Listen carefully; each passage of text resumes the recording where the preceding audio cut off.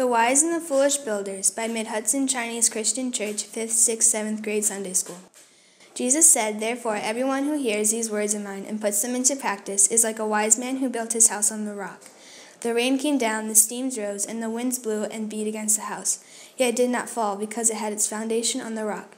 But everyone who hears these words of mine and does not put them into practice is like a foolish man who built his house on sand. The rain came down, the streams rose, and the winds blew and beat against that house, and it fell with a great crash."